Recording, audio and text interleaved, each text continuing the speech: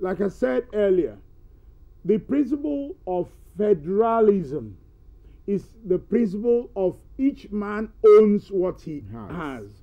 And everybody pays something into the center. For example, what obtained under the 63 Constitution. So where the West, there has been attempts at revisionism, where I've heard certain brothers of mine from certain parts of this nation say that, oh, it was our groundnut that developed Nigeria. No, that's a lie.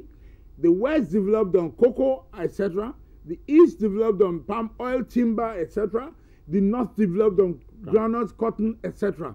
Everybody developed based on his resources, his priorities, and his timelines.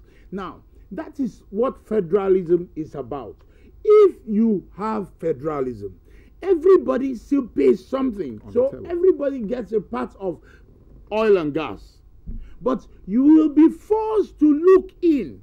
Even the major resource we have, which is human resource, which is not being developed. The Talakawa are being allowed to exist and roam because some people find it easier to manipulate and carry out distortions of the truth when they are dealing with an uneducated motley mob. They therefore want to keep people underprivileged. And also, it's going on all over the nation. People are not interested in developing the human capacity. And when we look at, say, India is now a first nation, even though it still has its poverty issues, but it's a first nation because it has developed human capacity. Now, you are a trained economist, Tony Uranta. So what to you is the real cost of this struggle for resource control, or for as you say, a true federalism? What to you, therefore, is the cost? Because you're an economist. So I'm happy you use the word cost, because most people, when they talk about costs, they are talking about how much a thing goes for. But I prefer looking at what we call the opportunity cost. What would have obtained if it were not this way?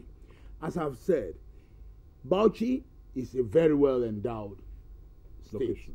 And Adamawa is another very well endowed state. Lagos, if Lagos were earning, the monies accruing to Lagos from VAT were owned by Lagos, or even monies accruing to Lagos from the ports, the ports alone make over 200 billion naira every month.